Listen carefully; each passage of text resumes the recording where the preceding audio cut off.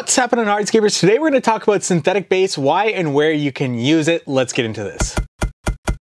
So in my business, I love synthetic base. This reduces the amount that you need to excavate, and it makes laying pavers so much easier in the process. The main reason why I like it is because we do a lot of tight access projects. So with that, sometimes we can't even get a piece of equipment into the backyard to do our excavation for us, which means a lot of labor. But with our synthetic base, we can reduce that excavation by at least half. That means with a typical project, we would do 6-inch base, 1-inch bedding layer, and then our pavers of 2 3/8 of an inch. But with the synthetic base, we're doing a 1-inch bedding layer, 3/4 inch for that synthetic base, and then our 2 3/8 of an inch pavers. So our excavation goes from at least 10 inches all the way down to about 4 inches. And the reason why you would use synthetic base beyond just saving you in labor is that it spreads the load of the patio over a wider area. It also insulates the ground below it, so it's less susceptible to freeze-thaw cycles, which is perfect here where I'm from in Toronto here. But not to mention in the laying process, it's so much easier. You just need to screed out,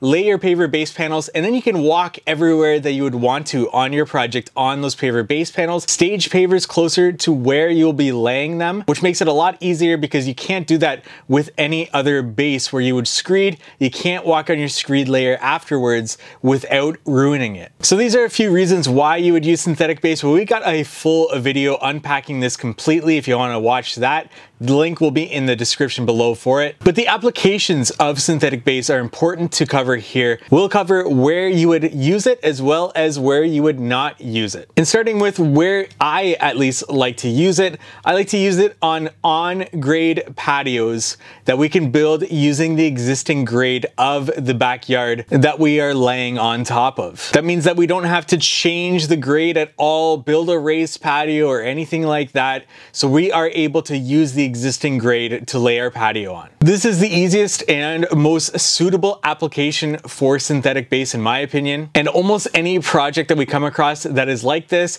will definitely use them. Another excellent application is side walkways, and this is because we would not opt for an open graded base for a side walkway just because it's right up against the foundation. We don't want water to be settling right beside that foundation as it percolates down.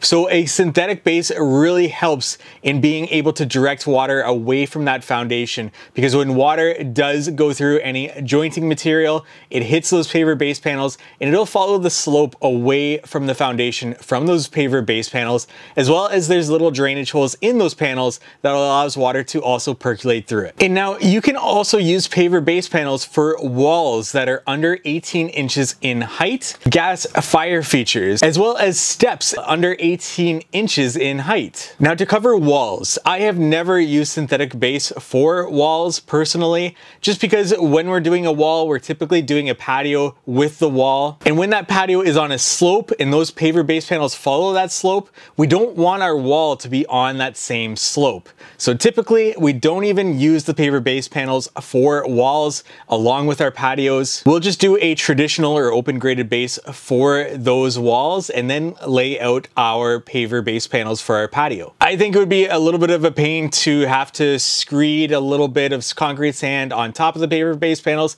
to lay out that wall completely level, especially if it is a longer wall. That would be a complete pain because eventually our concrete sand layer on top of the paver base panels would be too high for that wall to sit on. So walls I actually won't do on paver base panels, but fire features are a perfect use case for paver base panels. And that's not wood burning fire features, it must be gas burning. And what we do is we lay out our patio and then we cut out an area for our fire feature, and then we use concrete sand to be able to level that fire feature. It's not as long as a typical retaining wall or anything like that, so it's much easier to have to level with that concrete sand on top of those paver base panels. And also steps, I would maybe do steps on paver base panels. I haven't yet, but in the right situation with a backyard patio with less than 2 steps or 18 inches in height, I would probably opt for paver base panels for those steps. Now, reasons why I would not use paver base panels. If it is a raised patio, I'm not going to use paver base panels.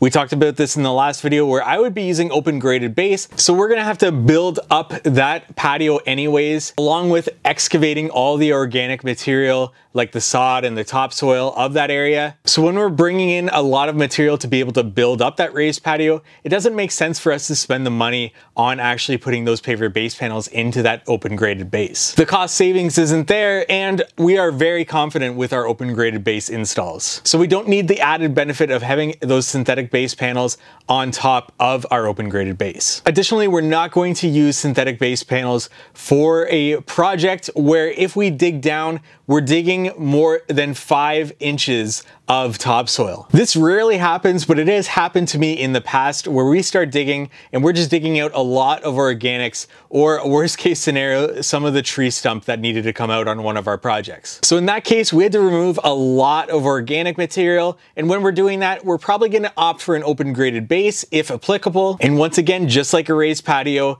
we're very confident with our open graded base systems. So we're not going to spend the money on using paver base panels. And that brings us to the front yard, and with front walkways, we're not going to be using paver base panels because typically we're tying that into a driveway. So we'll try to match what that base material is to what the base material is for that driveway. Typically it's a dense graded base, so we will use a dense graded base for our front walkway installs. And if it's a raised front walkway install, we'll treat that just like a raised patio and install an open graded base system. And then finally, driveways.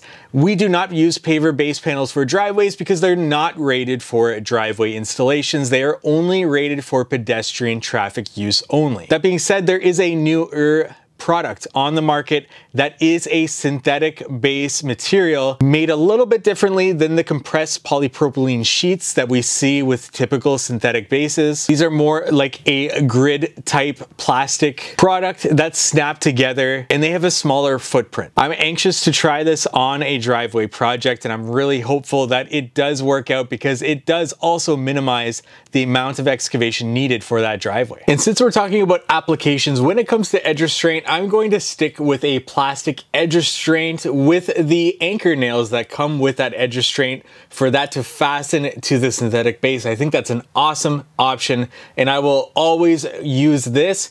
We have not used concrete edge restraint for our synthetic base, but to do that, you would just cut the paver base flush with the edge of the pavers and then install your concrete edge restraint from there. I still just think that that plastic edge restraint with the anchor screws are the best option for edge restraint for synthetic base. And then when it comes to jointing compound, I will opt for a polymeric sand as long as the conditions are right and we are installing it step by step to the T. But I have been using a semi-permeable jointing compound that lets the water go right through it. It is installed wet, so it is a very viable product for synthetic base, and I have been enjoying it, so I'll continue to try to use that for synthetic base. So those are my use cases for synthetic base or paver base panels. Have you ever used paver base panels? Have you ever used synthetic base? Let me know in the comment section below. Where do you use it? Where do you like to use it? Where do you not like to use it? Let me know in the comment section below. And if you want to learn more about the installation of interlocking concrete pavement or segmental retaining walls, we have courses on those available in our members only platform. And along with that members only platform is also our headquarters software, which will help you streamline processes in your business. So if you want to learn more about that, link is in the description below. Like this video if you found it helpful for whatever reason, and subscribe to our YouTube channel for more hardscaping content like this. Thank you so much for watching.